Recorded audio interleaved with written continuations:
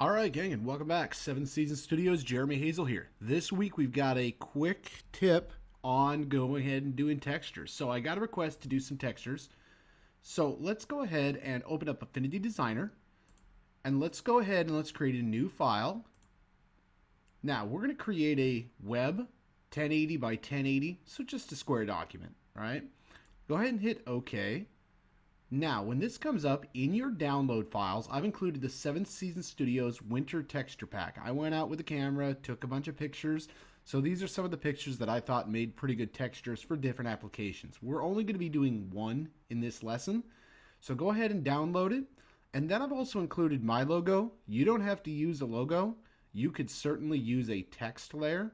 I went with a logo because it was a flat black image. So let's go ahead and go to File, Place, find wherever you saved the logo or whatever you're going to use here. I'm going to go ahead and I'm going to find mine where I normally keep my logos. And it says black on transparent PNG. And we're going to click and we're going to drag it out. All right. See, the layer is over here, black on transparent. Now, let's go ahead and open up that texture file. We'll go to File, Place. And I think one of the most stunning ones that we've done here is when we look at the Winter Texture Pack, I'm going to grab this big old piece of concrete here. We're going to call this Concrete 2. So let's go ahead and open that up. Now, we're going to go ahead and we're going to File, Place. And now, I'm going to go ahead and I'm going to stretch the image out a bit. You can certainly keep the dimensions if you want. So, our layer structure over here, Concrete 2, and then our PNG down below. All right, now we're going to right click, we're going to duplicate the concrete, and we're going to drag it below. So I have concrete above, PNG in the middle, concrete below. Now we're going to work with this top image, okay? Now we're going to come down here, and you see this little half shaded circle. We're going to click, that is what is going to be called an adjustment layer. And we're going to make that upper concrete black and white. All right, so you see that it just turns this image black and white. We don't have to mess with any of these sliders because what we're going to do what's called the levels adjustment. So make sure this is selected. This next part doesn't work if this is not selected. Come over to your adjustments tab again. And now apply what is called a levels adjustment. Now this comes mostly out of Affinity Photo. We do a lot with levels adjustments in photography.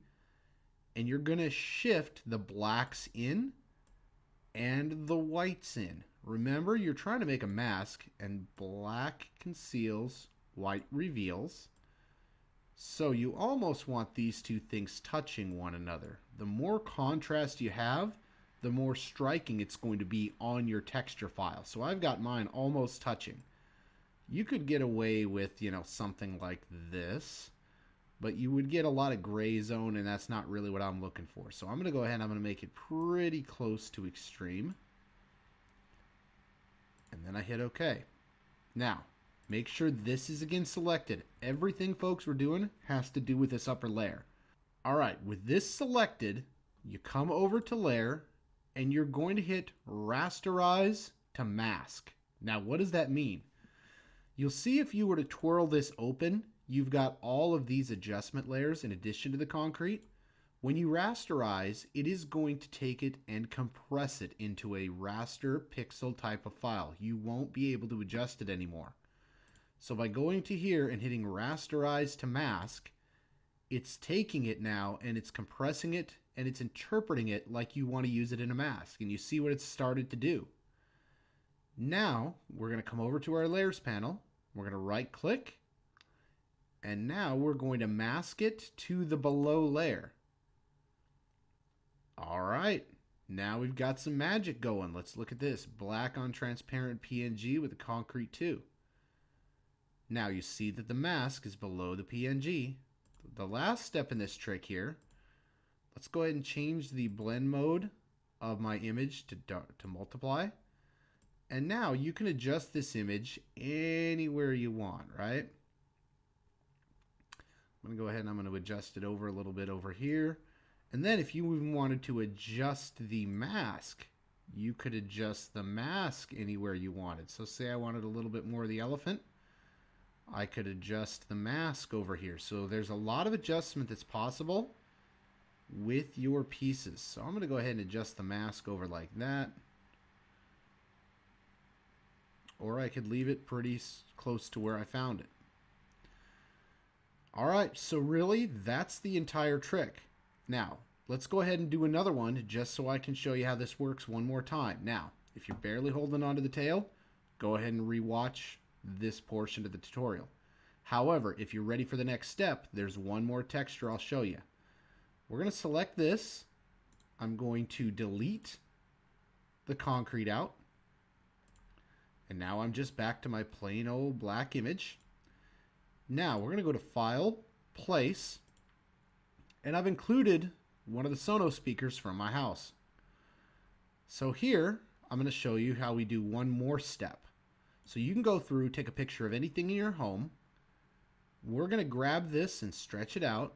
And now I'm coming over to my Vector Crop tool. And I'm trimming out the pieces that I do not want to show. I'm going to trim it to pretty much a square. All right. There we go. And now I've got a texture. I can stretch it. So you really can make anything a texture. Now you see here, we've got this crop here. In order to rasterize it, how do we do that? Layer, rasterize. Now watch the layers panel when I click this. Pow, pixel layer created, flattened image.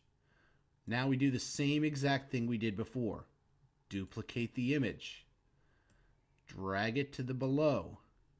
And then we're going to work on this upper image. To do that, come over to Adjustments. Make it a black and white image. You don't have to worry about the sliders. Why? Because we're going to make it a leveled image. So now we make sure this is selected again, folks. It has a sneaky habit of unselecting itself. Then you come up to Levels Adjustment. And remember, black conceals, white reveals. So you want a lot of contrast on your masks. Okay, I think we're pretty good there. And now how do we rasterize this thing to make it a mask? Go over to Layers, rasterize it to a mask, and then we come back over to our Layers panel, right click, mask to below, and there you go. You've got your texture with your image and the texture. Alright folks, that's a little bit about how to use textures. I hope you enjoy the texture packs. Go ahead and play around with them. Not all the textures are great for every application. Like there's a brush texture in there which applies to some areas that I found useful. But there's some like the snow and the ice that give some really awesome effects.